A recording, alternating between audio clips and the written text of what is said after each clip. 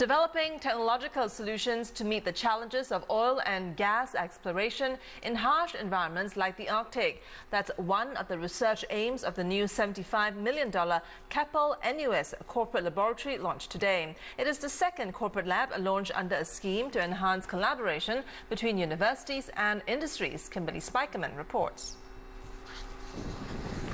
The Arctic is rich in petroleum and mineral resources, but it is also a harsh environment where temperatures can dip to as low as -60 degrees.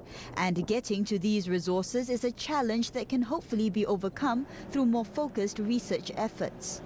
It's an area where not a lot of experience has been gained so far, and ice is something which is quite unpredictable, especially even more so now with climate change. So we need to look at those instances whereby we can develop our structures to be able to sustain that kind of different environmental conditions. Currently, Keppel has icebreaker vessels operating in the Arctic, but wants to build rigs that can operate there as well. The Keppel-NUS Corporate Laboratory signifies deeper collaboration and synergy between industry and academia. What this means is that Keppel can bring industry-related challenges to the table to see if researchers can come up with solutions to them.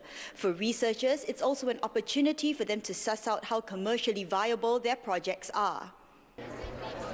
Other research areas at the new lab include refining current deep-water technology for oil and gas exploration and production, developing competencies to explore and exploit mineral resources in deep oceans, and increasing productivity. Deputy Prime Minister Teo Chee Hean said at the launch that the new lab will add vibrancy to the marine and offshore industry in Singapore.